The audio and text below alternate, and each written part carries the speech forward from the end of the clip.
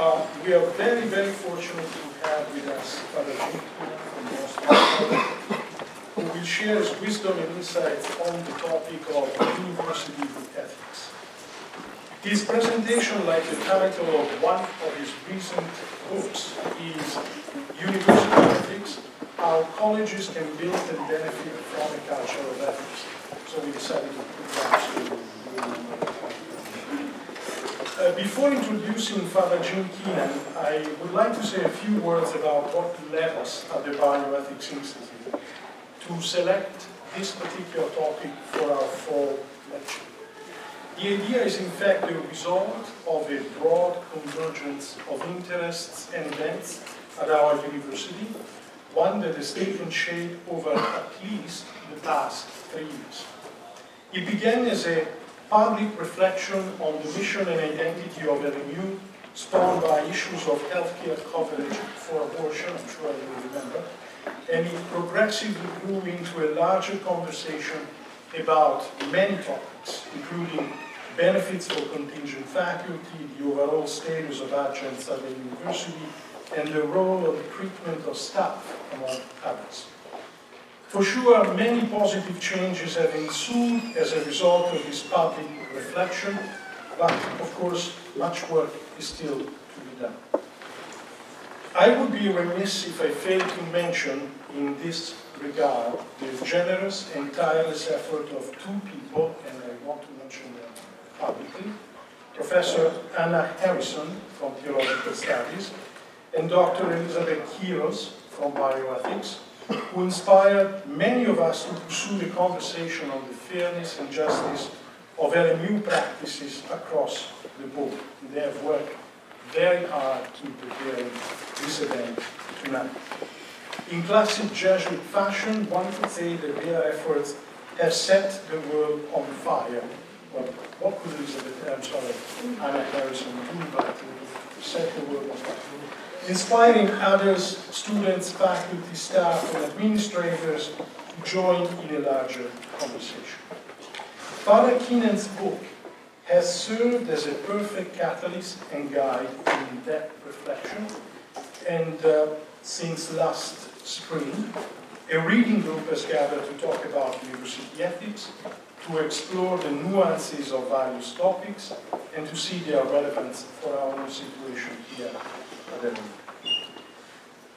So, our event tonight comprises two parts: the lecture of Father James Keenan and 3 responses from a student, a staff, and a faculty member, respectively.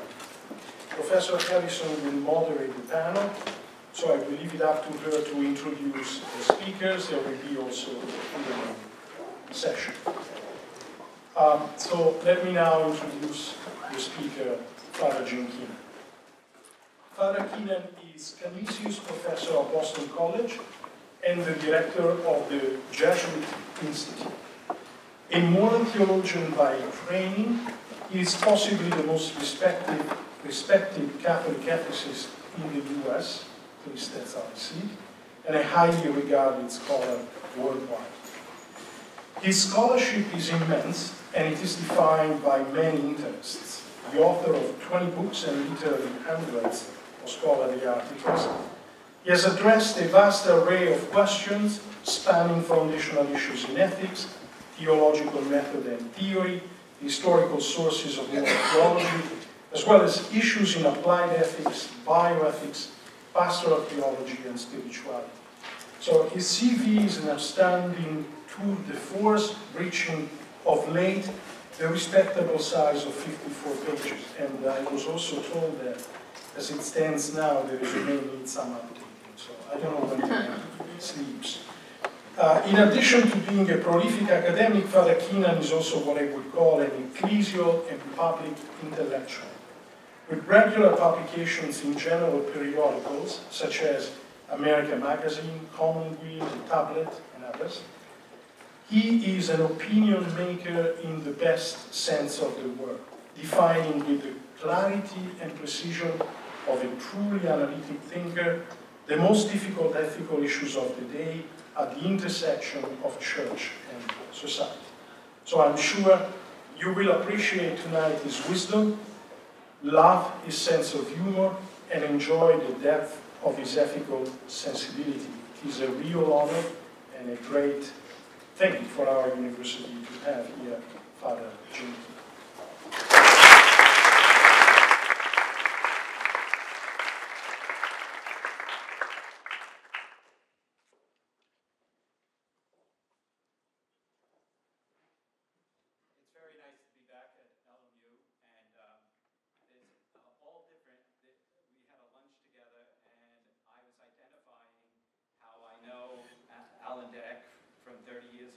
Studied at the Gregorian.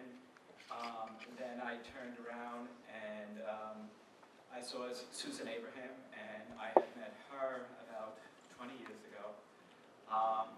Karen Enriquez just walks in, and not only did I teach her in Cambridge, but I've been in her house multitudinous times in Manila. So it's very nice to be here. It's like 10 friends are here, and that's a nice audience to have. So I want to do this in 4 parts, briefly, I hope. The first is I just want to say where the book project came from. The second is I want to say something about the challenges that a university poses, both by its faculty and by its construction. And the third thing, I want to give a case of university ethics, and that's adjunct faculty. And then I want to close with stuff that I'm doing now, as in light of having done this book. So, the first is that I had, as a priest teaching in Boston, let alone moral theology, I became very much involved in the sex abuse crisis in Boston. I became recruited to say what was going on, but I began to look at it as a moral theologian, seeing beyond the obvious wrongfulness and looking more at the structural issues that allowed this to happen and for it to be actually promoted in a variety of ways. And that made me aware of the fact that one of the 2 major institutions that teach ethics was deeply flawed in training its own personnel in ethics. That is, that the church taught ethics, but not to their personnel, their priests, their bishops, their administrators, both lay and clergy. And as that was happening, and we were kind of like, then with Cardinal O'Malley coming and things were changing a bit, at the same time I began to ask questions, well, how's the university doing? And I began to ask, is the other institution that teaches ethics, is it ethical in its practices? 2 things happened that changed me. One, I'll mention it in this story in a moment. One was Sean Copeland. I had edited a collection of essays on ethics in the church. And I had asked 25 people to contribute, but Sean contributed one about ethics in the university. And it was the first time I ever saw anything like it. And the second is Frank Clooney, a good friend of mine. When Boston College came up with this thing of Church 21, he said, you know, Boston College shouldn't do Church 21. It should do University 21. We need somebody to raise the questions about the university that we're raising about the church. These things were always in the back of my mind, and I began to look at the university and look like there was so many things happening at the university. There was sexual assault. There were racially themed parties by students. There was the glass ceiling for gender. There was adjunct faculty. There was runaway tuition. There was, you know, athletes who were not getting an education and being taken advantage of. There were board of trustee members who had deep conflicts of interest. And I went through, there were professors sleeping with their students. There was cheating. There was plagiarism. I kept coming up with things.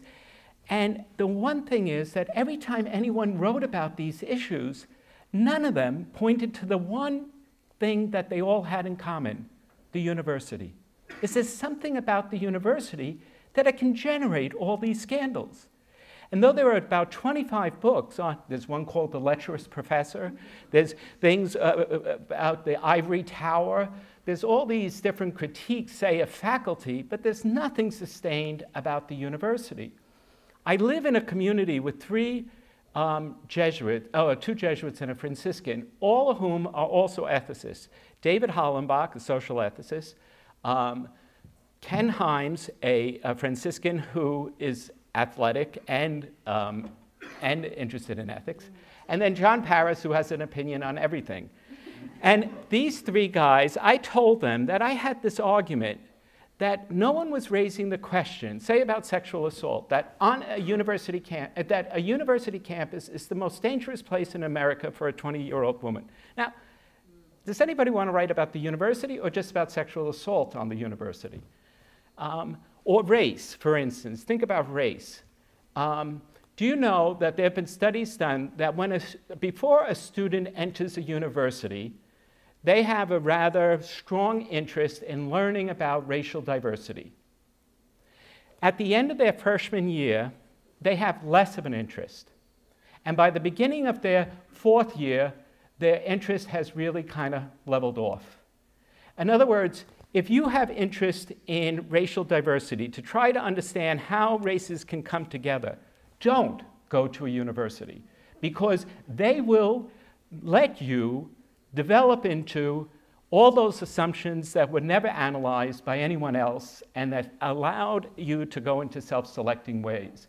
And all these studies have been done beforehand, it's just they were never read or practiced. And I began to keep looking at this, and each day when I would come down to breakfast, my three brothers, two Jesuits and one Franciscan, would say, "Jimmy, do you see about the hazing incident at Florida?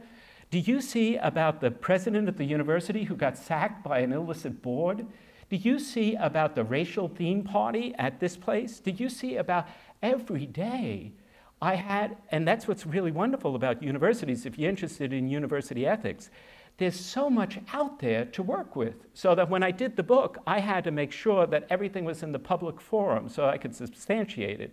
And any of you who've read the book know that it's engaging. So now let me say something, let me turn now to this thesis of mine, that we have to ask why it is that the university generates so much scandal, and why no one thinks the way they did about the church. Everybody questioned the integrity of the church. No one questions the integrity of the university. It's just not done. We question the integrity of the church, but not of the university. So why? I want to offer two reasons that I think is problematic. In 2008, and here I'm going to turn to my book, in 2008, I was invited to deliver a plenary presentation at the 2009 annual convention of the Catholic Theological Society of America. The title was Impasse and Theological Ethics, and if anyone knows anything about the field of Catholic theological ethics, they would have presumed that the impasse I intended to address was that between bishops and theological ethicists. When I received the invitation, I was at the beginning of a 14-month cancer therapy for a stage 3 melanoma that included major surgery, 2 significant infections, and 12 months of maximum dosage on interferon. In the light of this experience, I decided, contrary to expectations, to reflect on my experience of encountering impasse in my illness and how that impasse taught me to embrace solidarity with others. During the talk, I reflected for a moment on whether, where we teach and work, the university itself promotes solidarity. I went in this direction because a colleague of mine, Sean Copeland, had awakened in me a suspicion about the university and its culture. 10 years earlier, while editing with the Mennonite ethicist Joe Kotfer a collection of essays on church ministerial ethics, we received from Copeland an essay not about the church, but about the university, entitled Collegiality as a Moral and Ethical Practice. She wrote about a young black woman theologian who finds her white colleagues are as strikingly naive about their privilege as they are about her own challenges. Copeland focused not only on their self-understanding, but also on the isolating character of our training and our working in the academy. I had never seen an essay on university culture and ethical issues before, nor thought about the isolationist culture of our workplace. While the essay remained in the back of my mind for years, it came full forward as I was preparing my talk on impasse and solidarity. The more I considered the university, the more I recognized how right Copeland was. Unlike most professionals and civil servants, we in the faculty function very much as individuals. Aside from department meetings, we study alone, work alone, teach alone, write alone, and lecture alone. We also grade students individually and write their singular letters of recommendation. We cannot underestimate the individualism of our scholarly formation and our professional lifestyle.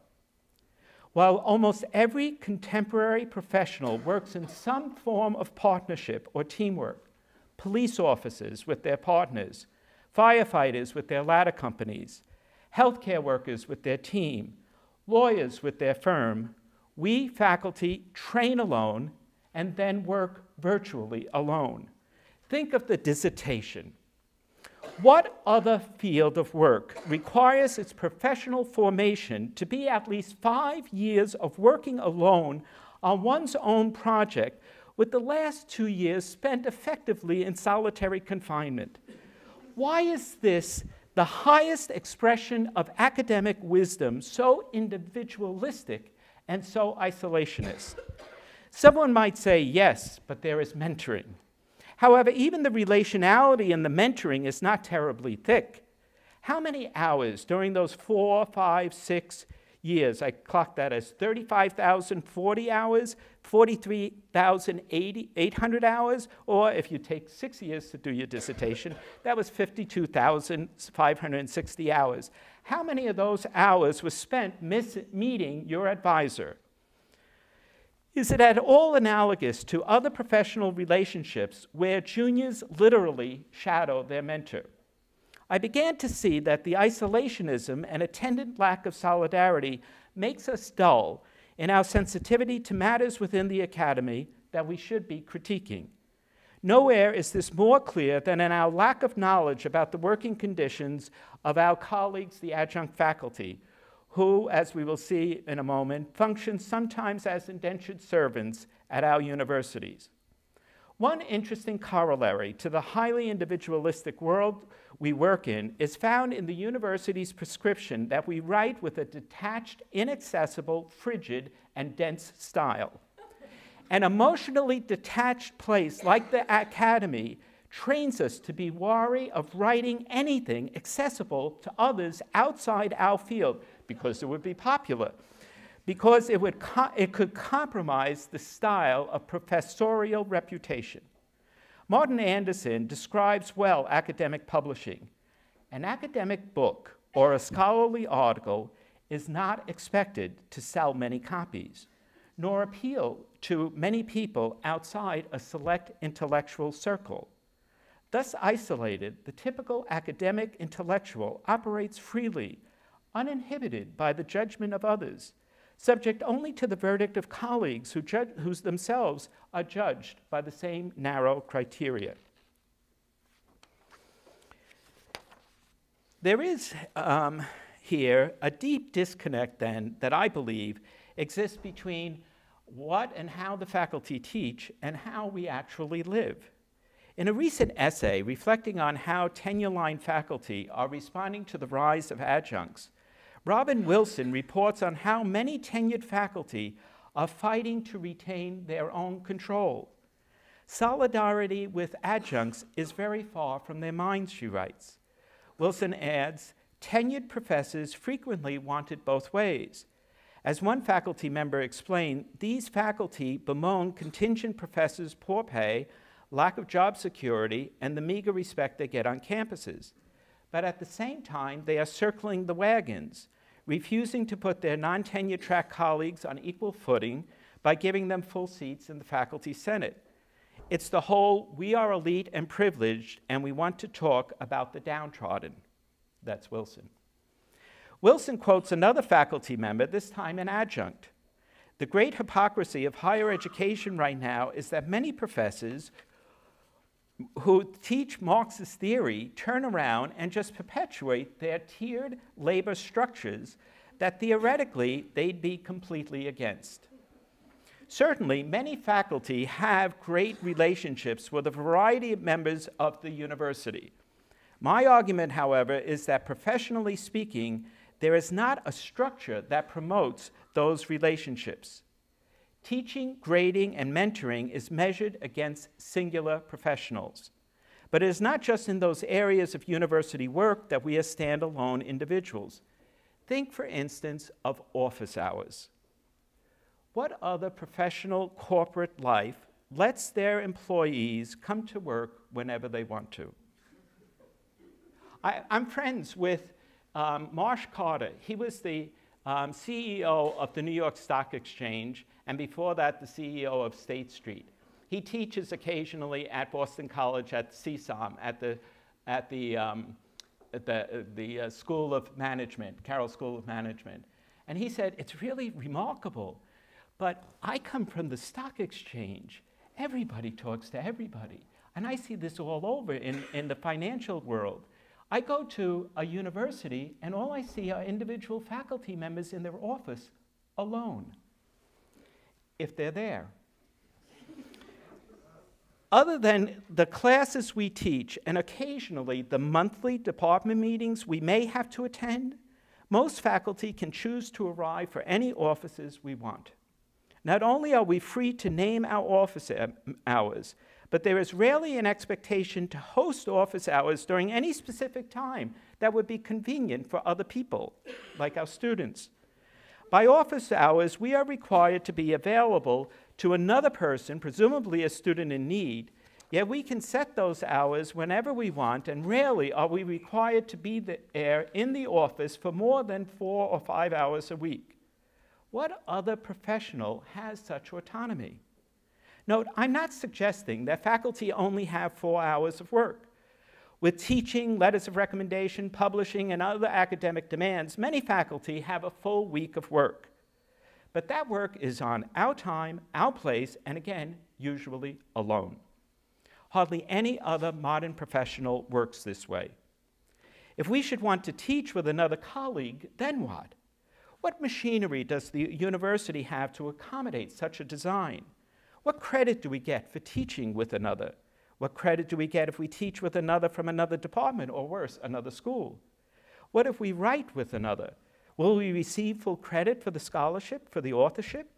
Certainly all these matters can be rectified, but for now, as it has been historically for the past 800 years, one's teaching, writing, mentoring, and one's evaluation as faculty has usually defaulted to being singularly accountable agent. Still, we should be able to see that if individual faculty took the initiative to enter into practices of solidarity with others, this could lead to the possibility of developing and sustaining an ethical community within the university. When faculty elect to join a seminar, volunteer to be on a university committee, offer to be the faculty advisor of a student club, or host their class at their home with a meal, they enter into relationships that make possible community. But these turns to the practices of solidarity are themselves ethics turns to ethical practices. With ethics, community can flourish. Without ethics, the community breaks down. When we ask, how can tenure-line faculty who know that there are adjunct faculty at the university actually not think about their colleagues' piecework existence, we should not only turn to the faculty's individualism and their own myopia as an explanation, we need also to consider the social landscape of the university. In fact, asking faculty questions about why they don't know about the conditions of the adjunct is like asking faculty if they know where their students live, whether their students have received merit or need-based scholarships, or which students might have been hospitalized or arrested over the weekend. Most faculty only know about such issues incidentally. As Julie Rubin notes, With reforms of the 1890s, faculty effectively withdrew institutionally from concerns about their students' private lives. 1890 is when the Ivies decide to take the entire question of student formation and assign it to a different professional base, and to take it out of the hands of the faculty at the Ivies. And the rest of America followed the Ivies in time. The faculty's ignorance in either instance is explained by their own individual way of working and the blinders they wear as they go from their office to their classes, but also by the social contours of the university that does not foster community, friendship, or solidarity, but rather departmentalizes personnel groupings routinely. Faculty would not only be in the dark about their adjunct colleagues and their own students, they would also not know much about faculty salaries, either those in their departments or in other departments. And unless they read the Chronicle of Higher Education, they would not know salaries that one makes at other universities in comparable departments doing comparable work.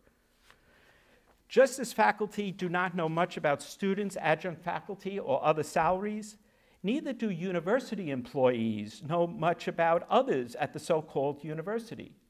Plant managers, cafeteria workers, student affairs deans, financial aid officers, admissions boards, custodial workers, trustee members, campus ministers, university police, and librarians each have their own definable domain, and their members know mostly what happens within that domain.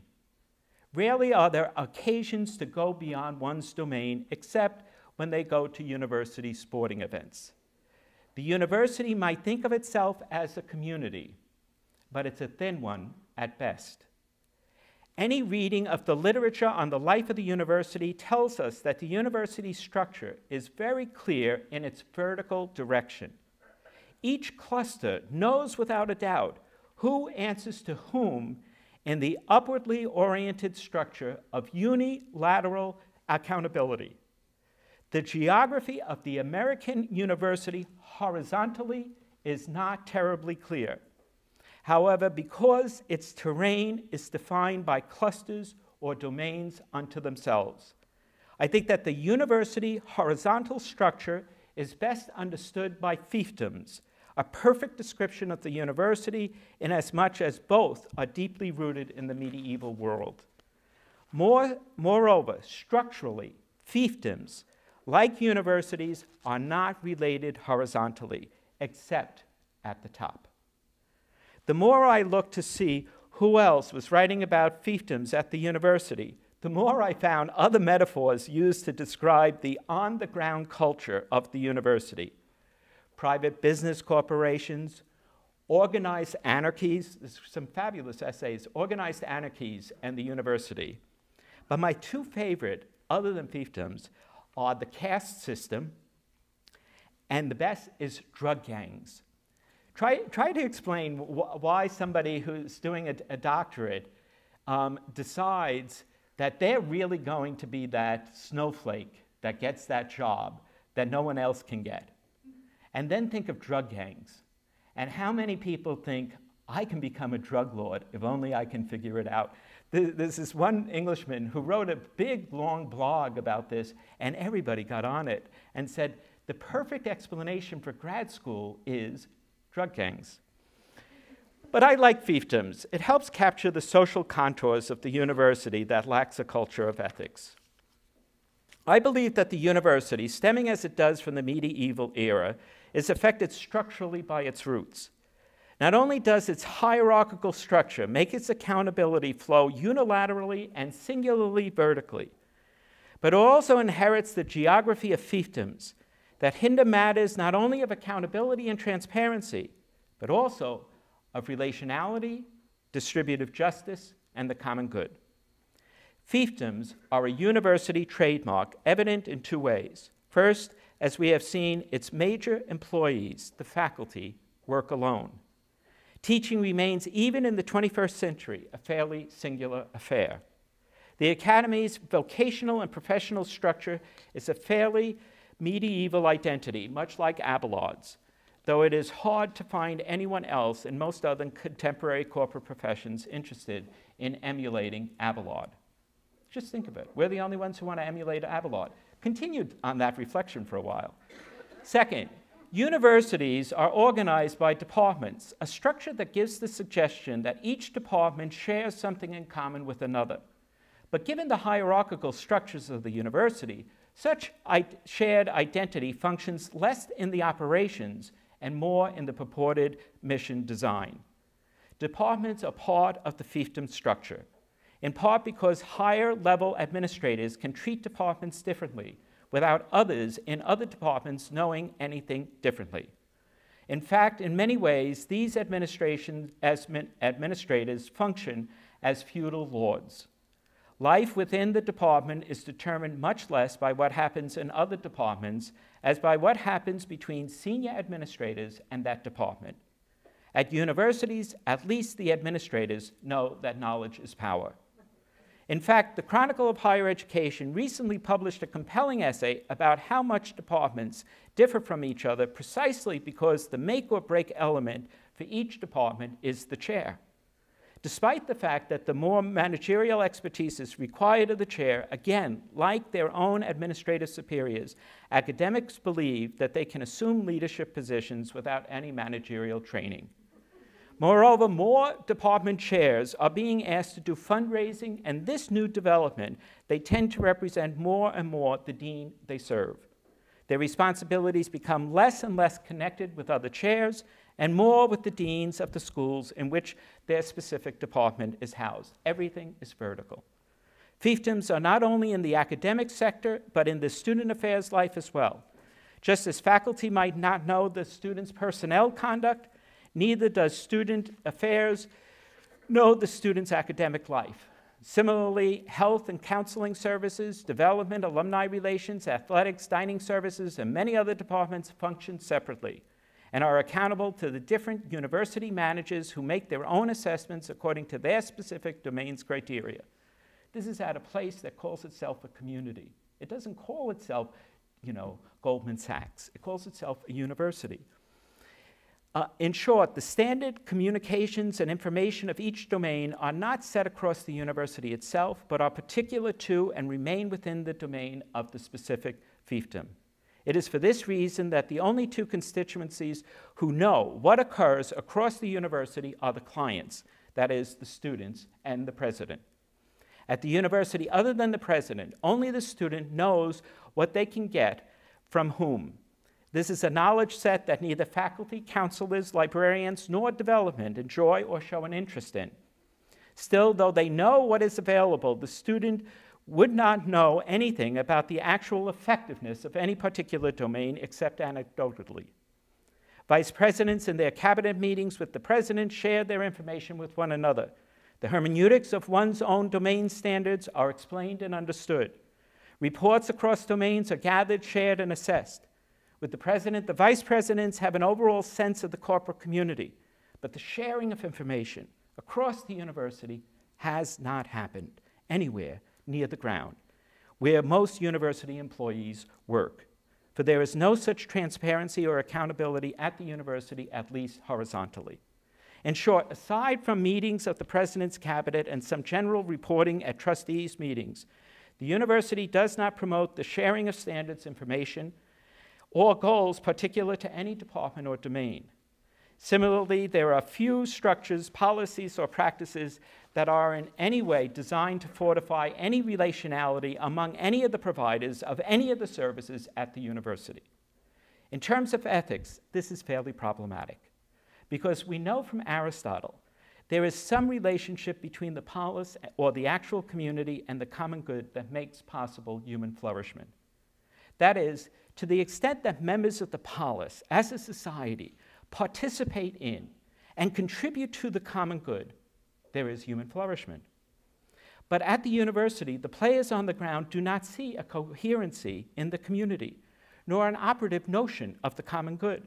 The bureaucracy of the university does not have an internal horizontal structure of engagement, nor are there any inbuilt structures of horizontal accountability within the university.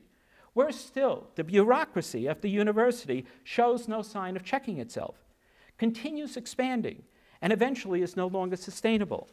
All these challenges prompt us to ask, how can we overcome the obstacles to good community and provide a sharing of the common good? So let me turn to one of my topics. In my book, I have 10 topics I work on: race, gender, athletics, commodification, cheating, a great chapter on cheating at Harvard. It was wonderful. Harvard provided me a year-long expose of their cheating scandals, and they were fabulous. But this, I want to say something, is about adjunct faculty. In my 13 years at my university, Boston College, I have been working on faculty development, mentoring junior tenure-track faculty, and developing programs for graduate students, from advising and mentoring to developing a culture of teaching formation in our doctoral program. Still, in my university and in my department, there are adjuncts. Until I wrote my book, I knew next to nothing about them. And as I researched more and more, I realized that the gulf between tenured faculty and adjunct faculty has few secure ways of passage connecting us. I knew little about their terms of employment. Like other tenured faculty, I unconsciously but conveniently wore blinders about their work and their context. I managed to tell myself they do not concern me. They do, but I managed to tell myself otherwise. While writing my book, an adjunct who is also a journalist in Boston, Lisa Liberty Becker, asked to interview me because she is writing on adjunct faculty and heard that I was writing a book on university ethics. In the course of the interview, she concurred that I had a pretty good handle on the issues that adjuncts face. But before we descended into the details, she asked me an important question. What do you know about adjunct at your own institution? Next to nothing, I replied. I have managed to tell myself that they do not concern me.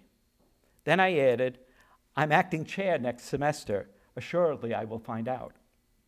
I say this simply to let the tenure-line faculty get some space to acknowledge that they probably conveniently do not care about adjuncts. There is within the university structure a cultural myopia that allows us to not think about the adjuncts. It is the fault of the structure of the university, but it's also our fault as well. Take this test. Imagine for a moment as a tenured faculty member, and this is one of those nightmares we, in our anxiety pool, come up with. You learn that your university president is about to declare an end to sabbaticals, tenure, and academic freedom, the three big ones. I imagine that the tenured faculty would be up in arms and would argue, rightly, that these changes would threaten the nature of the university, the pivotal role of critical inquiry in the classroom, and the fundamental need to protect intellectual rigor and investigation. They would also expect one another to stand in solidarity together as fellow teachers, committed to the very vocation of serving the university community. Eventually, we would think of those more vulnerable than us, the junior tenure-track faculty. Just imagine the impassioned claims we would hear from one another about our interest in protecting the futures of our junior tenure-track faculty. That self-understanding that could galvanize tenured faculty to think of one another and to think of junior tenure-track faculty does not make it to our minds as we learn about the many threats to the contingent faculty. They may be threatened, but we are not. Surely, we are both faculty, but our understanding of our ethical responsibilities somehow conveniently end with those tenured and those following us on a tenure track. But let me say something more about their situation. In 2010, the American Federation of Teachers produced the first survey of part-time adjunct faculty. It provides some of the fundamental data that we need to understand the situation. The report begins with these words. Most Americans would be surprised to learn that almost 3/4 of the people employed today to teach undergraduate courses in the nation's colleges and universities are not full-time permanent professors, tenured track or tenured, but rather instructors employed on limited-term contracts to teach anything from one course to a full course load. These instructors, most of whom on a part-time basis, now teach the majority of undergraduate courses in U.S. public colleges and universities. Altogether, part-time adjunct faculty members account for 47% of all faculty, not including graduate employees. The percentage is even higher in community colleges, with part-time adjunct faculty representing nearly 70% of the instructional workforce in those institutions. The survey came up with 3 summary insights. First, part-time adjunct instructors are generally pleased to have teaching jobs and enjoy teaching. That's the first. Second, part-time adjunct faculty members vary considerably in the extent of their participation in the institution, as well as their ambitions to teach on a full-time basis. Third, the survey highlights serious shortcomings in the financial and professional support by part-time adjunct instructors. Regarding the second point, they note that part-time and other adjunct faculty members are about evenly split between those who prefer working part-time and those who would like to have full-time jobs. About 46% of the respondents have previously sought full-time college teaching employment. Differences surface repeatedly in the survey between those who aspire to full-time teaching jobs and those who do not. In other words, half of the adjunct faculty are content with their present positions and half are not. There is widespread concern, though, among this part-time and adjunct faculty about bread and butter conditions. About 57% of the survey respondents say that their salaries are falling short. Only 28% indicate that they receive health insurance on the job. Only 39% say they have retirement benefits through their employment.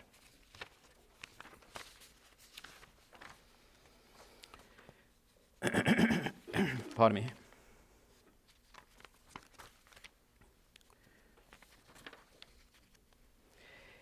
Besides their alienation and isolation resulting from inadequate salaries, benefits, and institutional support, 4 other noteworthy considerations help us to understand the predicament of adjunct faculty.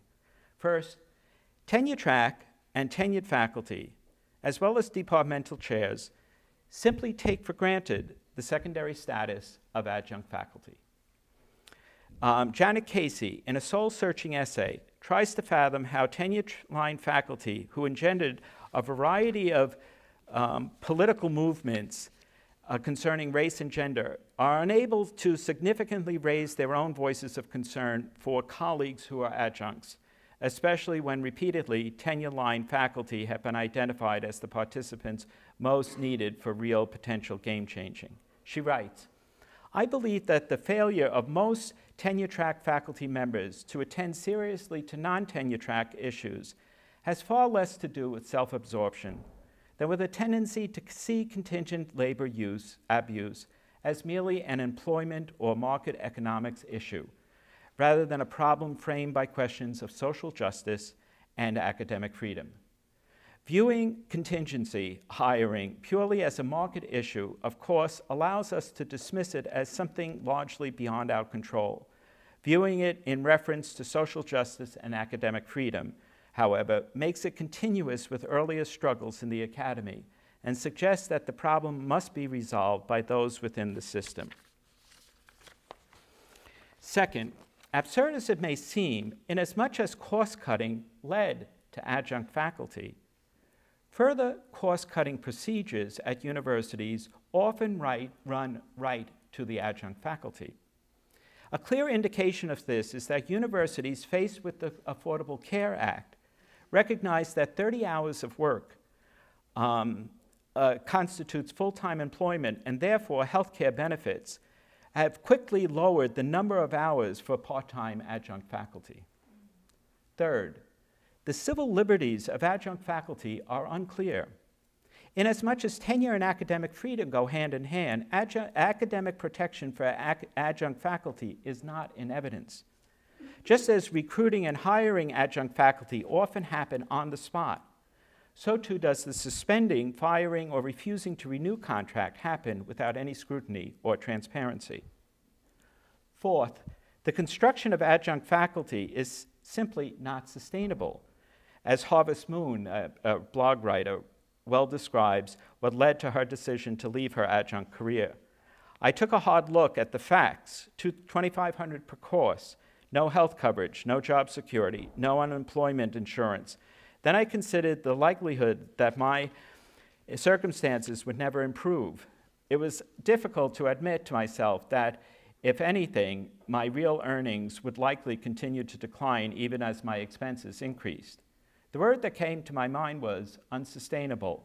It was an epiphanal moment. To conclude, there are major innovation designs to respond to the conditions of these adjuncts. 3 organizations worth checking out is the Adjunct Project, the Delphi Project, and the New Faculty Majority. The approach of each is fairly distinctive, and they each complement one another rather well. The development of adjunct faculty at any university is related to supplementing the tenure-track faculty that university policies regarding adjunct faculty are in many instances sui generis. So this data allows people to see something that normally can't be known. The Adjunct Project, for instance, is a listing of the salaries of individual courses according to the departments and schools at each of the listed 3,852 colleges. This is an enormous help to adjunct faculty to see what the schools are offering. The Delphi Project is a wide array of interested parties seeking to better communications among interested parties while advancing the narrative of the adjunct faculty situation, so as to remedy their lack of equity, their exclusion from the university campus, and their impediments to educational resources. Among the guidelines that the New Faculty Majority offer is a vision of future professoriate. In the place of the present 3-tiered system, tenure track and tenured, full-time non-tenure track, and part-time non-tenure track, that is a difference of 3 kinds of professoriate. The authors present one professoriate that is differentiated by varying degrees of shared responsibilities. In their drafting of the project with an array of stakeholders, they came to agree on many common principles for this one professoriate. In other words, give to all professors the same rights and responsibilities. And the ones they gave was academic freedom, shared governance, a livable wage, and greater job security for non-tenure track faculty in the form of multi-year contracts. There was also agreement that teaching and scholarship cannot be fully unbundled, that institutional roles should differ by institutional type, and that above all, student success should be the primary focus of any faculty work. They conclude their guidelines recognizing the need to learn to trust each other in order to address this problem. So I want to give an ethical proposal. It should be obvious at this point that the plight of the adjunct needs a variety of approaches, and clearly the initiatives ought not to be reduced to one. But that being said, adjuncts are alienated at a place called the university, a place that the Encyclopedia Britannica refers to as a community of teachers and scholars. That's what the university is defined as, a community of teachers and scholars. Is that what you think? It's a community of teachers and scholars. Not only that, but these alienated individuals are the new faculty majority. Something deeply unsettling about the university appears when we turn to the adjunct situation, but also when we turn to them in light of an ethical inquiry into the university, their situation becomes even more striking. Here I want to conclude by offering my own ethical proposal to my colleagues so that we can expand our own circle of who constitutes the meritorious title of colleague. The foundations of most ethical systems are based on the shoring up of particular relationships. For Aristotle, the virtue of friendship is a mainstay for the common good, not only a necessary thing, but a splendid one, he calls it. He writes, friendship is the bond that holds the community together, and lawmakers seem to attach more significance to it than justice, because concord seems to be something like friendship, and concord is their primary object. Because concord seems to be something like friendship, and concord is their primary object. That an eliminating faction, which is enmity, that has as an eliminating faction enmity. He identifies it not only as a feeling, but as a state, as an activity. Friendship is not a feeling, it's a state, an activity. For Aristotle, without friendship, the community cannot hold together. The absence of friendship is similarly the great barrier to the flourishment of the community.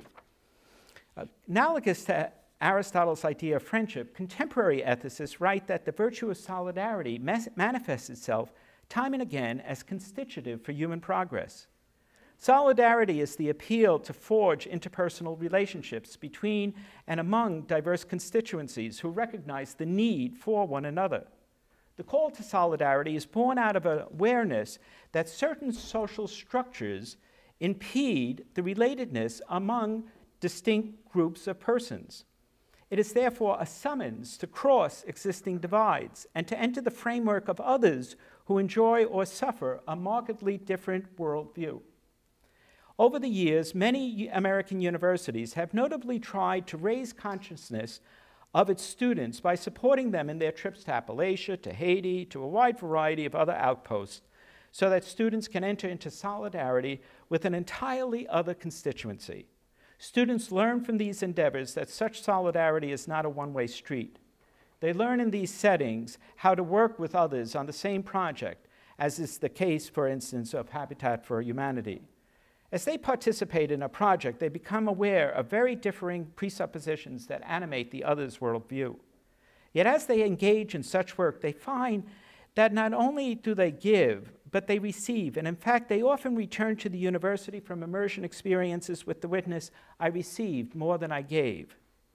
In a similar way, the practice of solidarity is not based on any anonymous one-way act of charity.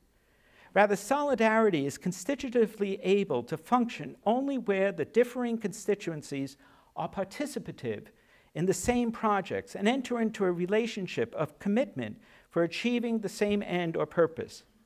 In doing my research for this topic, I became convinced that the tenure-line faculty must enter into interpersonal relationships of concern and commitment if the university is ever to resolve its unsustainable present policy of part-time adjunct faculty.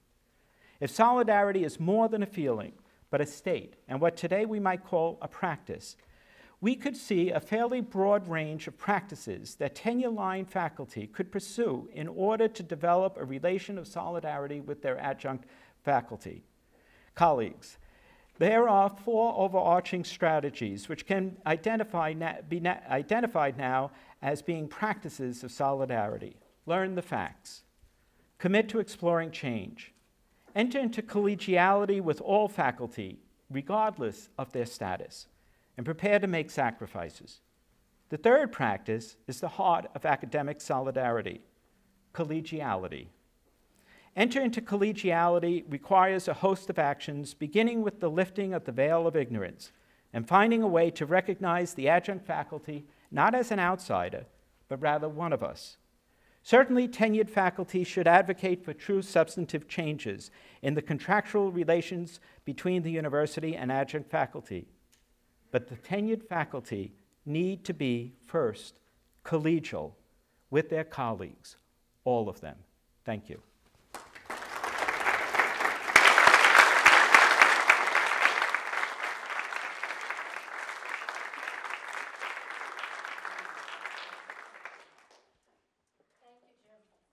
Pleasure to have you with us. I'm so happy to be able to introduce the 3 members of our LMU community who will be responding to Jim's talk and reflecting on his work, and who participated, the 3 of them, in our semester-long reading group of Jim's University Ethics. So why don't you all come up? And I'll introduce them each now, and they'll each take a few moments with some prepared statements. We have joining us tonight, I'm especially pleased to say, Daniela Ramirez, who is a recent graduate.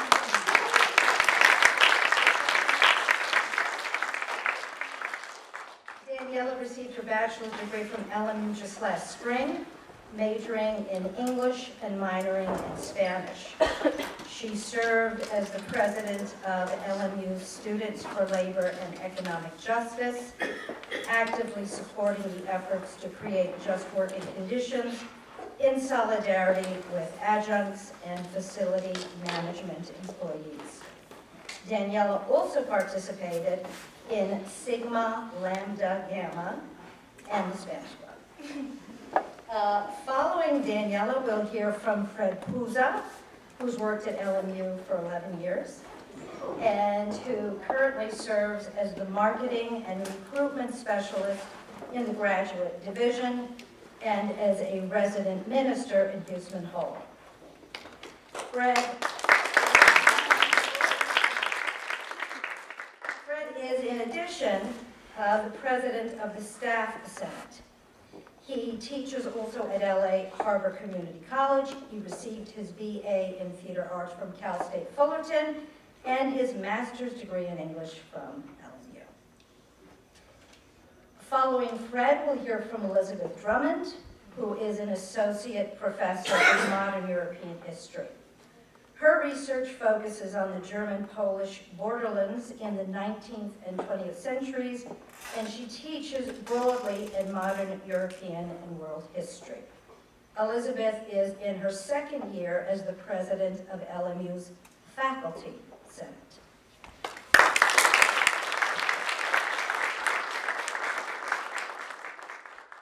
After each of the presentations, we'll open up to the floor for comments and questions for all of our presenters. And Danielle. Cool, thank you. Hi, everybody. Thank you so much, Dr. Harrison. Yep. Whatever you're comfortable with. Okay, thank you. So as Dr. Harrison said, my name is Daniela. As the first member in my family to attend college, to say that I had no idea what I was getting myself into is an understatement. I knew that I wanted to go to school and surround myself with a community of like-minded individuals striving to get an education, to discover themselves, and hopefully achieve a productive and meaningful life. Attending LMU alone was more than I could have possibly dreamed of, with its mission based on the Jesuit and Marymount tradition. What I wasn't expecting was, unfortunately, the lack of community, a lack of commitment to the neighbor. Now, don't get me wrong, it's here. I've had the honor to meet some of the most influential, passionate, and ethically driven individuals here at LMU, among my friends, colleagues, and mentors. But for an institution that strives to produce extraordinary men and women dedicated to service and social justice, there's a deafening silence regarding the importance of ethics coming from the majority of our community. While we have students who are part of clubs like Resilience, MECHA, SLG, SLEDGE, service organizations, there is still a lack of university-wide commitment to ethical community. Father Keenan touches upon a number of controversial topics in his text that I was able to directly connect with our LMU community here. But I want to discuss some of these now. First, our adjunct professors. Part-time faculty endure unjust working conditions throughout our country. Although LMU is committed to social justice, students aren't encouraged to engage in struggles for justice within the university. I learned personally the circumstances of LMU's adjunct faculty through my involvement with Students for Labor and Economic Justice Club my sophomore year. Some of the most impactful educators that I've had at LMU were adjunct faculty, professionals who work tirelessly, many holding 2 to 3 jobs to support their families. But there is a disconnect that exists between faculty, staff, and students. Many of our professors do not know what happens in the lives of their students. Much like students are not aware of what happens in the lives of their faculty, those who are educating them. Students took a stance to create awareness of the unjust working conditions of our adjunct faculty, and we fought against the university's union-busting efforts, working alongside our professors. We exercised our voice, welcoming ethical community dialogue, and ultimately made positive changes. Second, the commodification of education.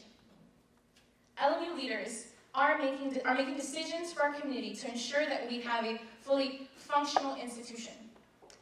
But does administration know who they are leading?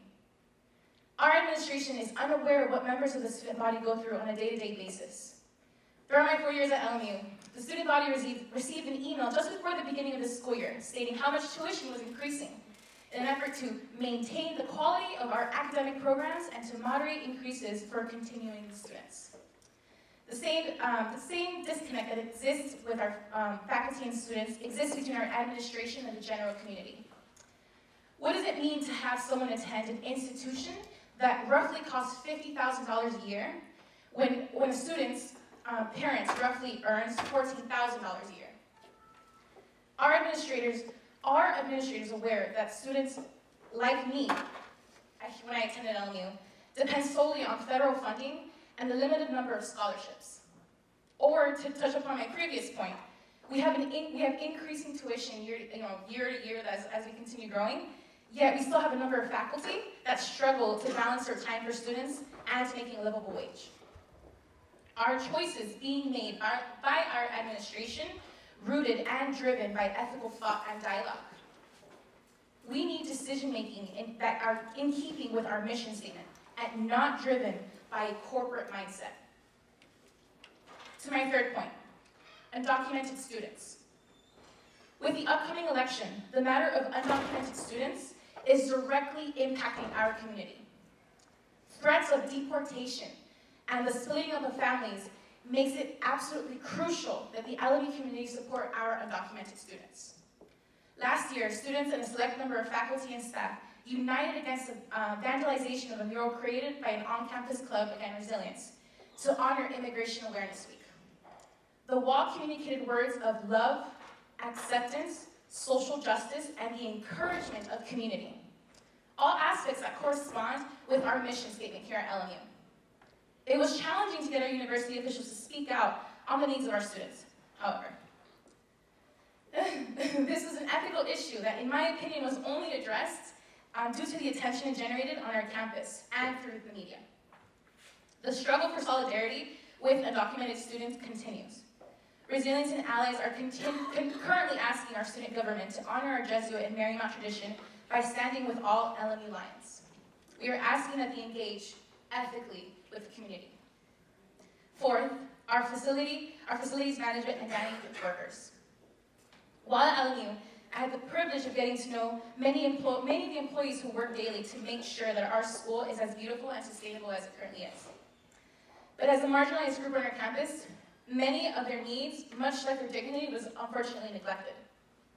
We saw this with the abrupt cancellation of volunteer-run computer workshops that were run by dedicated staff. We saw the dismissal of workers without just cause and with disregard for their person. Our FM and dining workers are just as important as any other member of our community. Therefore, it is our institution's responsibility to generate an environment of ethics in which our community members are able to speak up and be heard. In his text, Father Keenan states, making ethics means making community. Making community means encouraging not only our classmates, but all our university community members to take the time to learn what it means to be a woman of color, what it means to be an undocumented student at LMU, what it means to be an adjunct faculty member, what it means to be a member of the working class. True education of the whole person means encouraging community. It means feeling compassion for your neighbor. It means granting a student the ability to speak freely without the fear of retaliation. Thank you.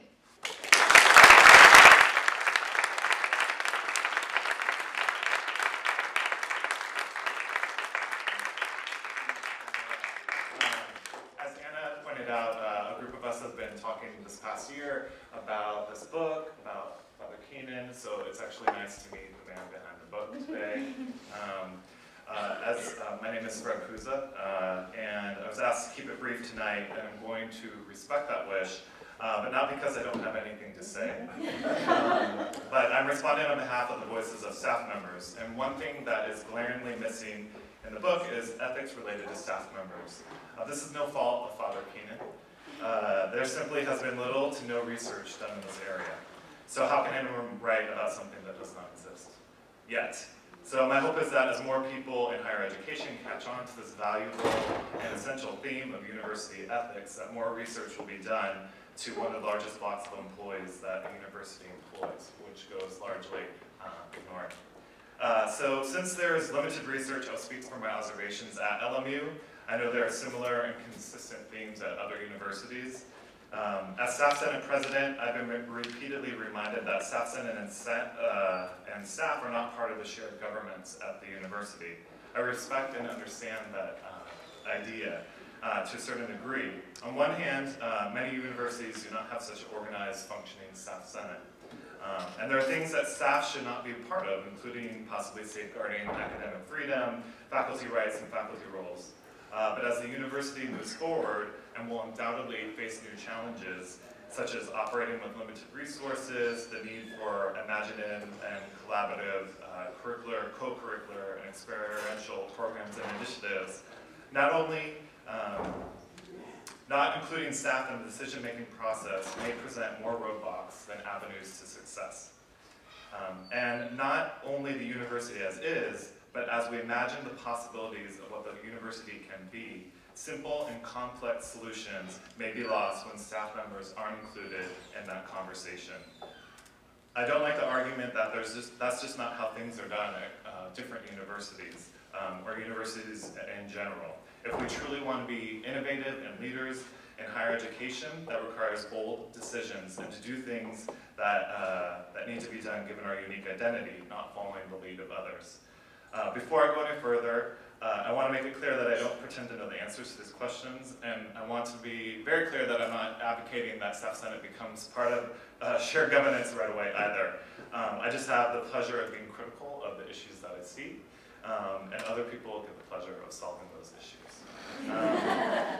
As I mentioned, there's a reasonable amount of literature about the ethics of faculty, students, athletics, that Father Keenan mentioned, but there's limited amount about staff members. This is odd considering that staff members have arguably the most interactions with students through counseling, student clubs, organizations, housing, athletics, spiritual groups, and on. At a university of like LMU that employs 2,000 employees, about 70% are staff members. All this means that staff members have unique insight into the students, into the university, and can offer a lot of insight into the decision-making process. Staff members are on the front lines. While faculty certainly have a unique relationship with students, they cannot see and hear the things that staff members can. And the other top decision makers, senior administration, board of trustees, and regents have limited exposure to students. If the crux of our mission is to serve students, it's reasonable to say that not giving staff members a voice cuts off a vital entry point that can truly benefit the university at large. It shouldn't be the only voice, but the voice should somehow be incorporated. Now I want to pivot to 3 areas of opportunity in regards to ethical leadership at LMU. A lot of this comes from my experience, again, but there are similar concerns from colleagues at other institutions of higher education. And of course, these are meant to be conversation starters, and more research needs to be done. But first is the power of the supervisor. As Staff Senate President, I get to hear grievances about supervisors. Some of the criticism is legitimate and others is not. But it seems like supervisors have a lot of unchecked power at their discretion. For example, there are many HR policies that provide clarity about job-related issues. But at the end, it says that it's ultimately up to the discretion of the supervisor. This can lead to the negative effect of creating a hostile environment. Some staff members report not feeling comfortable reporting issues of ethics or unfair treatment by their supervisor in fear of retaliation. And it made me feel especially frustrating when they see others receiving benefits from a culture based on favoritism rather than a standardized merit system. Supervisors sometimes receive little training in how to be supervisor. We need to ensure that all staff members are treated equally across the board. We can't privilege some employees and not others. If we call our students to become ethical leaders in the world, in corporations and businesses and other institutions of higher education, we need to practice that too here to model to our students. Second is communication and transparency. Many of our issues and problems can be easily solved if everyone is made aware of issues and problems. Now I know this is easier said than done at work in communications, and I know a lot of times information is indeed communicated, and people just don't read. However, there are cases where there is no formal communication, where decisions are made, such as terminating employees, or important policies are updated related to staff and employees without explanation or dialogue with the community at large.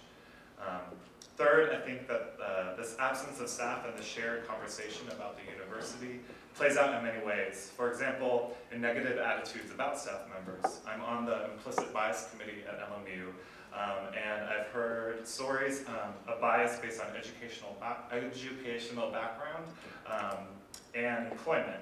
So senior level staff members who may have, or may not have, equivalent educational background have been regularly dismissed and ignored during committee meetings with faculty members. Again, the university misses out on these valuable contributions from its members doing work on the front lines, sidelines, and behind the scenes. Lastly, I just think that it was a great opportunity to be part of this reading group. It's a valuable exercise for people from all over the university to engage critically about how the university is run and ways we can improve and become the best version of ourselves. Thank you.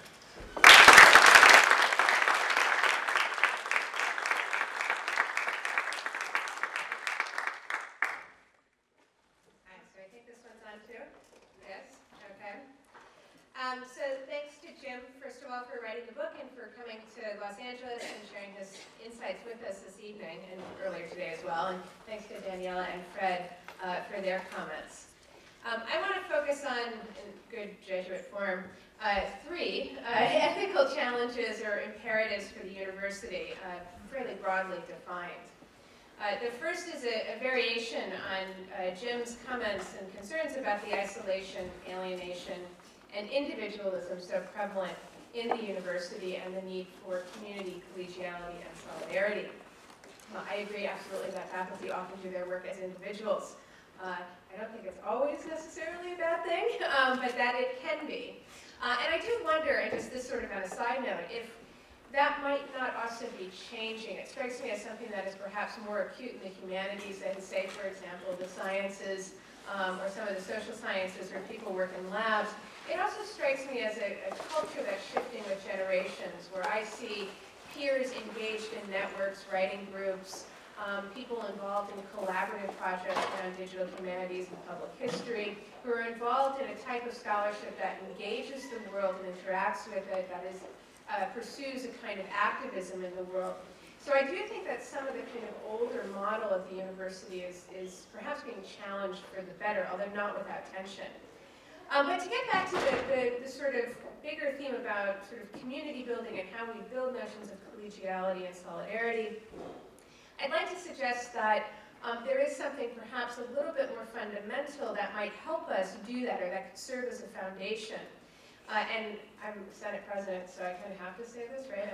I'm almost obliged by virtue of the office to say that the strengthening of shared governance structures and the strengthening of a culture of citizenship can be a foundation both for building that sense of solidarity, but also cultivating a sense of ethics in the university as an institution, and in the ways primarily that shared governance serves as a counterweight to what Daniela talked about, namely the corporatization of the university and the emergence of a strongly neoliberal university. Jim used the medieval image of the fiefdom and talking about vertical structures. And I would suggest that there is perhaps a medieval image that we can use to talk about a more horizontal structure, one that also where the university also has some origins, and that's the guild. Because the university is also, in its origins, a guild, where the masters, the professors, control the practice of the craft, regulating who can be admitted to the guild, establishing the professional standards of the guild, determining the product for university curriculum, and so on. And they do that collaboratively and in concert with one another. And the idea might seem antiquated, or more to the point, medieval to us today, but I think that the idea behind it is still important. Namely, we want people with expertise to be making decisions through collaborative consensus building processes based on peer review. That doesn't mean the faculty alone, but the faculty in concert with administrators and with staff. So for example, we tend to see this as kind of a given when we think about hospitals, right? The idea that we, at least I, want doctors making medical decisions, including about standards of care, who may practice, and so on. But it seems to me that we want to have that sort of model in the university as well. And even more than that, and I think this is maybe gets at some of these issues of ethics, and forgive some of my idealism here, I think that this type of governance structure is also part and parcel of how the university models democracy and good citizenship as a whole. As we know, perhaps more than ever from this rather ugly presidential campaign, democracy is messy, it can be ugly, it can be conflict prone, but the values of inclusion, transparency, thoughtful deliberation, consensus building, appeals to reason are the values of civil society. That doesn't mean that people will always like the result, or that people will always feel that their voices have been adequately heard, but engaging in respectful and civil debate and following reasonable processes and taking an active part in the university. In standing in solidarity with each other, we also model civil society and citizenship for our students, just as we seek to model the intellectual life. And I think that's a really important part of what we do outside the classroom. I also think it helps establish the structures and mechanisms through which we can then address other ethical concerns, right? So in which the members of the community have a voice in the governance of that community. And that brings me to one of the issues as my second point that's been discussed quite a bit this evening, and that is the modern universities, the corporate universities' approach to faculty staffing.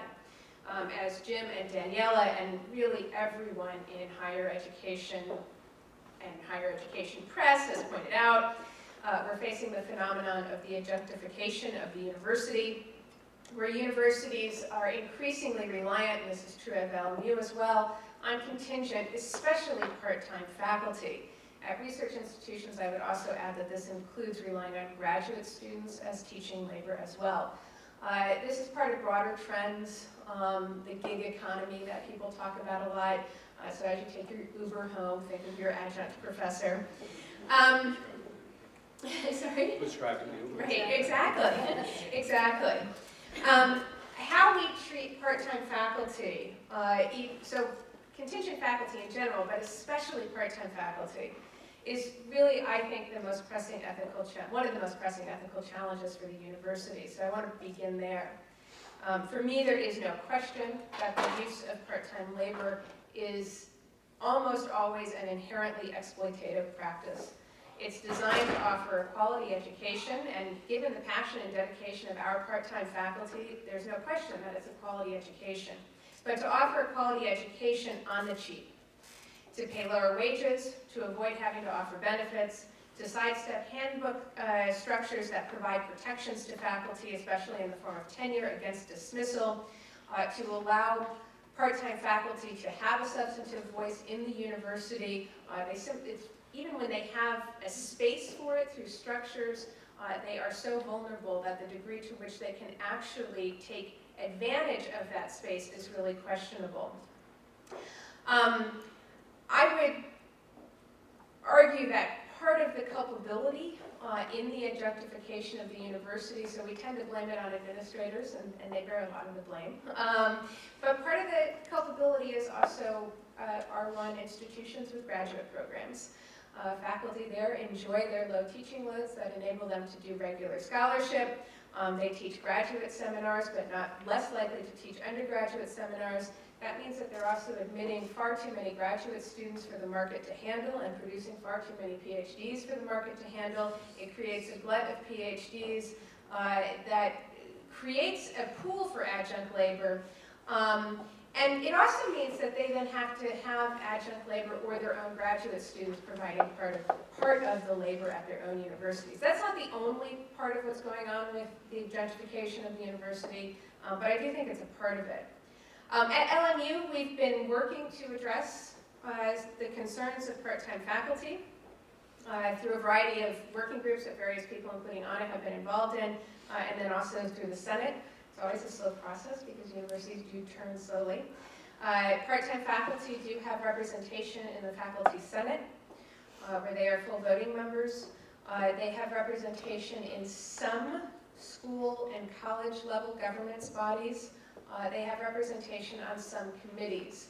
One of the things we've worked very hard to do is to make sure that for that service they are compensated. It is in addition to their regular contractual duties, so we want to make sure that they're not offering free labor, but rather that they are compensated for that labor. The university now makes health insurance available to some part-time faculty, those who teach 2 sections in each semester, so who consistently teach 2 sections. Those also tend to be some of our faculty who are most likely to be cobbling together lots of different sections at 25 different universities. We're working to create a system of ranks so that we can acknowledge and reward seniority, expertise, excellence, commitment to the university. The idea here is that promotion will come with better pay, but also other privileges, including possibility for multi-year, well, this is one of the things that we're talking about, multi-year contracts, professional development funds, and the like. We have worked to try to standardize hiring and evaluation practices, and as much as possible we're trying to use language that's consistent across different faculty categories, including in the articulation of rights and responsibilities, duties, and privileges. So addressing the concerns of part-time faculty is first and foremost about treating employees as valued members and colleagues in our community, about adopting policies that recognize the dignity of their work, not just in word, but also in deed, and that's why the economic issues are so important. It's part of helping our part-time faculty to flourish, which is also, by the way, better for our students and what we do as a university. As a postscript, I just want to say, and I do have one more point. Will you give me a couple more minutes? Is that okay? I will. As a postscript to this, I will say that I find the efforts of universities, and I'm looking at New Manhattan, Seattle, Duquesne, to challenge unionization efforts on the grounds of religious freedom, particularly odious. It strikes me as a very cynical use of religion to defend unethical economic practices, business practices. So the last thing I'll say is that I think that there are a variety of ways, and this is my third point about how universities ought, as institutions, to act more ethically in a variety of different areas. I'd just like to point out one model that I think helps us do it. I went to Georgetown, and so I think there are a lot of good things that Georgetown has done, the just employment policy, the student group Unsung Heroes, but I actually want to focus on Georgetown's efforts around slavery, the Working Group for Slavery, Memory, and Reconciliation, and its recommendations. Maybe it's because I'm a historian, but I'm particularly struck at how Georgetown has rooted its engagement with questions of justice in the present in a deep commitment to working through of the past. And it's rooted its response in both that history and in its Catholic identity. And I think that's a good model for how we think about other issues that confront the university. So how we think about university investment practices and whether we ought to divest from fossil fuels or private prisons. How we think about how we can honor the dignity of our staff and their labor and also empower them. How we treat our students, how we engage student activists, whether it's Black Lives Matter or Latino students, LGBT students. How we talk about free speech in a way that truly respects the free speech of students rather than belittling them for demanding certain things. How we deal with sexual assault in a way that empowers our students rather than is primarily about protecting the institution. How we deal with undocumented students and whether we offer sanctuary from them and sanctuary to them and protection from legal action. And I think for the student side of things, most importantly, how we solve the accessibility challenge that Daniela talked about. The kind of education we do at LMU is a really expensive, wildly expensive form of education for a whole lot of reasons. But how do we balance paying for such things, particularly at a tuition-dependent institution, with those concerns about accessibility? So if the issue of adjunct faculty is perhaps the most pressing concern for the faculty side of things, I think the issue of accessibility will be the most pressing concern on the student side of things. So I'll stop there. Sorry.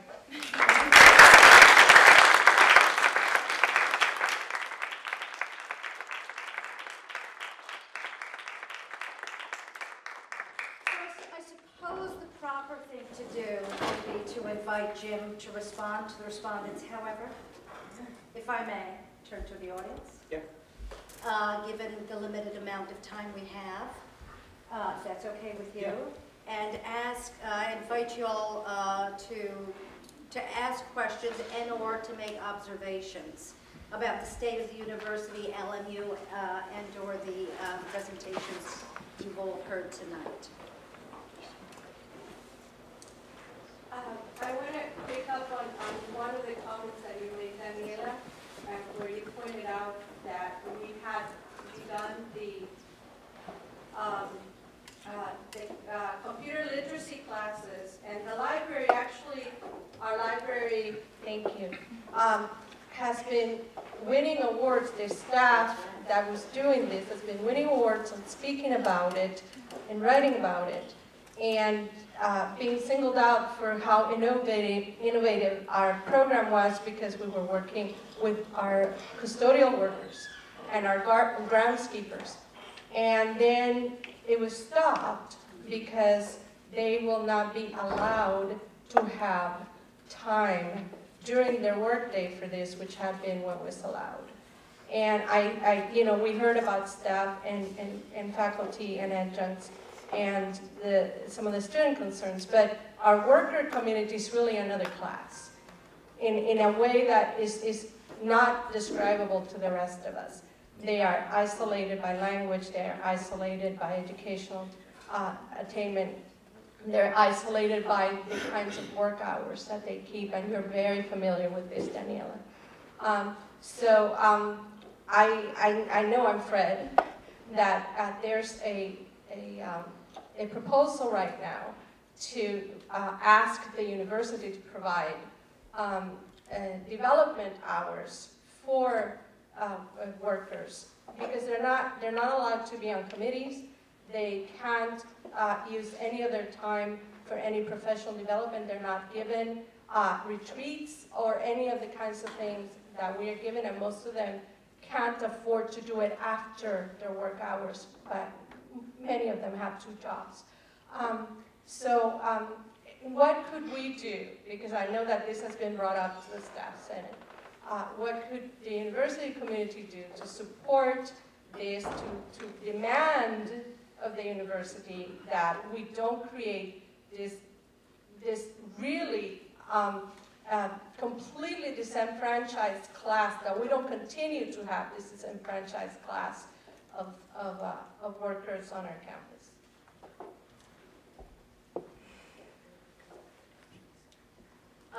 Go individually. Well, I think, thank you for bringing that up. Yeah, Staff Senate worked really hard this past year to get someone from facilities maintenance on Staff Senate to represent to have a voice for who's not blue or who's not white collar. So, so we really worked hard for that to happen. As you mentioned, there is a proposal for guaranteed 15 hours per year to get training. Most staff members. Some staff members majority of staff members have the opportunity to do professional development, to take computer literacy courses, to advance in whatever their job is. But also it's an issue of equity as far as access to emails, to communication that people receive from the university, forms. So we want to make sure that if that communication is coming out, that they can access it. And that it's in a language that they'll understand. So if we're hiring them, then we need to make sure we are taking care of them. That's an essential part of the university, and so that's why Staff Senate is behind moving this proposal forward. It's a slow process, unfortunately, but we are working on it. So, but I think, yeah, as far as staff, coming together and getting. I think as the proposal moves forward, then getting letters of support and other people to support and join in on it, so it's not just one body, but multiple. Other questions or observations?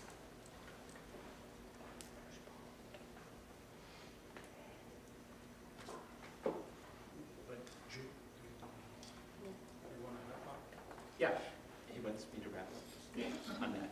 Silence is gold. It's easy to follow up on what you just said.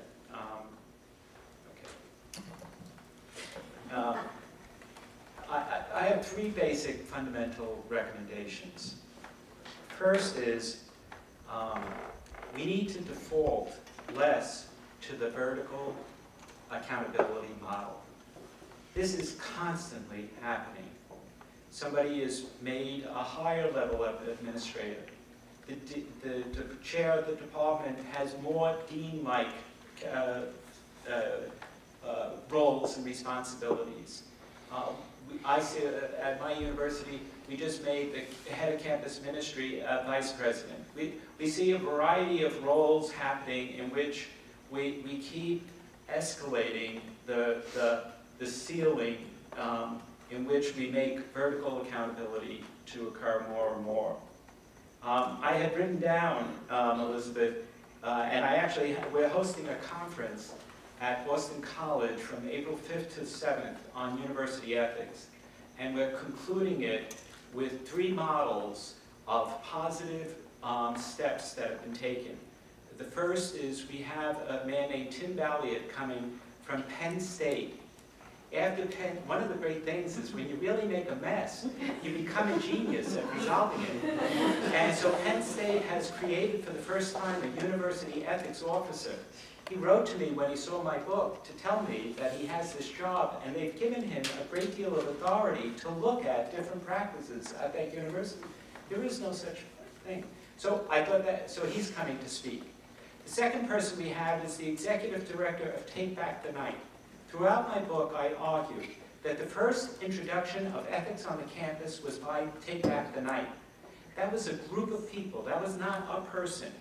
When the White House came out with their white paper about sexual assault on campuses, many women thought, who were undergraduates, look what we did. That is a movement that's been going on for 55 years. And that's where ethics entered the campus.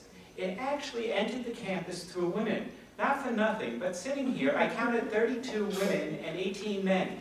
This is not a surprise for me. I mean, it was the same same proportionality earlier when it was a fuller audience. There's something about an academy in which there are very few women administrators, but the people who show up at the meetings are the women. There's something that Take Back the Night is really the first instantiation of that. So we actually have in our program, we have Judith Jenkins Scott coming to speak, she was the president of Wheelock, just to talk about women as stakeholders at a university. But this first point is, we need to default less to these models of vertical accountability and more to collegial modes of proceeding. So the second speaker is about Take Back the Night. The third is a member of the Slavery, Memory, and Reconciliation from Georgetown University. Remember that Georgetown University got into trouble because one man, the president, made a singular decision about selling these human beings. That act of selling these human beings was really rather disturbing, but it was done by one person. How did this all happen at Georgetown now? It's being responded and resolved by a group of people exercising a horizontal accountability. And this is my second point, they did research. Somebody in the history department decided to study what were the different people who were sold. The issue about Georgetown is they had the names of the 257 men and women who were sold, and so a historian studied that. How many faculty study the practices of their university?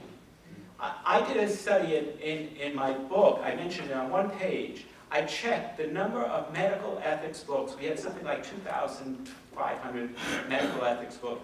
We had about 800 nursing ethics books. We had about, I don't know, about 1,000 business ethics books. We had about 400 legal ethics books. Now, who wrote those books? Faculty. There is not one book on the university.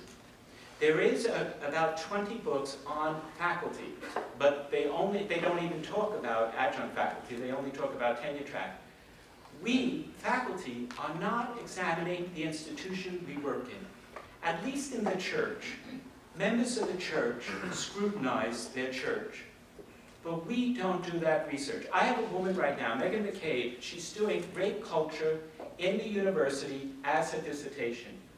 these dissertations need to be done. Just as that historian decided to know the background of those 257 slaves that Georgetown sold, that research is constitutive of the progress that we need to do. So the first point, we need to have more collegial modes of proceeding and fewer defaulting to this vertical accountability. And the third and final point is to promote community. That's ethics. Ethics is about promoting community. It's about including and not excluding. It's about engaging and not leaving out. And the university somehow manages in its corporate structure and in its vocational mode of proceeding to act alone. And this notion of solidarity, I think, is really rather important.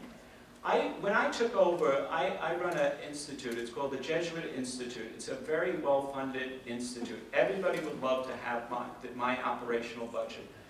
Deans would. But it was a gift from the Jesuit community 27 years ago.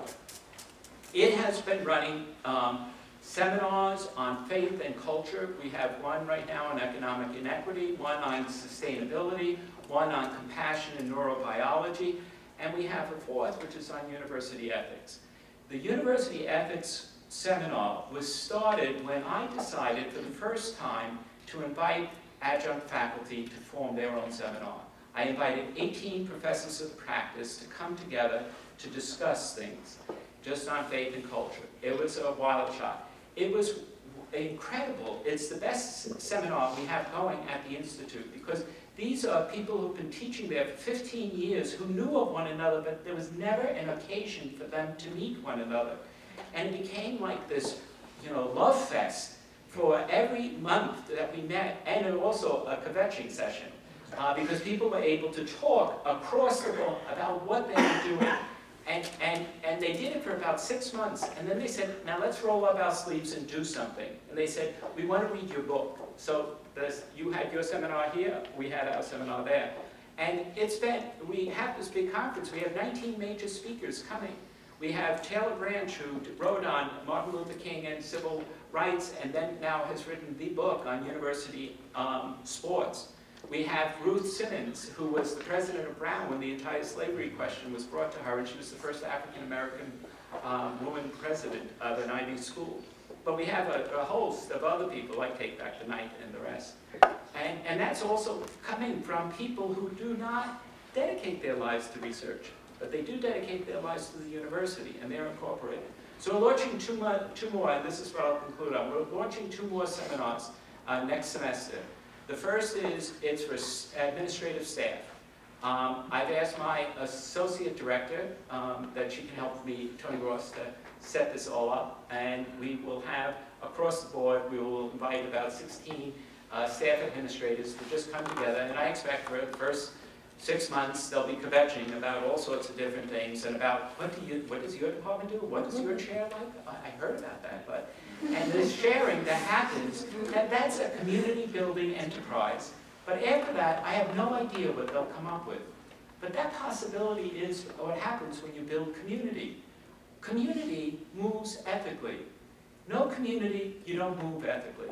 And the last is, we're setting up one. I've talked to Terry Deveneaux. Terry Deveneaux is in charge of like a lot of things at the university. But he basically works with the custodial staff, the dining services, he works with facilities, and he and I are going to pull together a seminar of this constituency. And they'll be meeting on a monthly basis, having dinner, kvetching, and then coming up with their own way of designing. I had originally thought, why don't I get these constituencies from custodial staff and dining service and get them into the sustainability project, or to get people from the administrative staff and all. They'll not be comfortable sitting at the table with the faculty, especially with the tenure track faculty. Not yet. But if they get around that table often enough that they're familiar with that table, next year, they'll be able to speak. There has to be ways that we attend deliberately with our own intentionality, with the same rigor we bring to a syllabus, the same rigor we bring to figuring out which article we should read, the same research that we try to do. We need to do it about the university. You may have a desire to ask me a question to solve something. I'm just broaching the question. That's what this is about, broaching a question.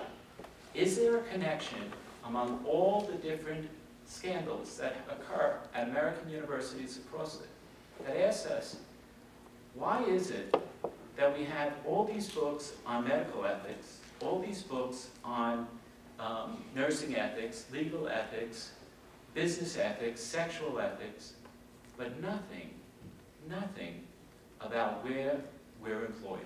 Thank you.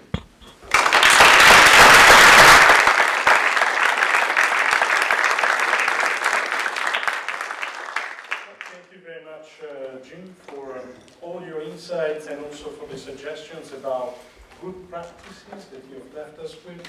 I want to thank you also the panelists, and I would like to mention the academic units that has co-sponsored this event, specifically the BCLA Dean's Office, the Jesuit Community, the Academy for Catholic Thought and Imagination, Catholic Studies, CSJ Center for Reconciliation and Justice, and last but not least, the Departments of Philosophy and Theological Studies.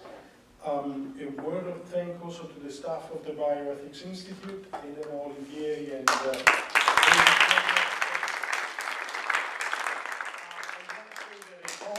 of Jim's book is on sale outside in the atrium, and because the word friendship and of course community was mentioned before, everyone is invited, is welcome to enjoy the reception outside. Let's see how many women and how many men stay. Thank you and good night.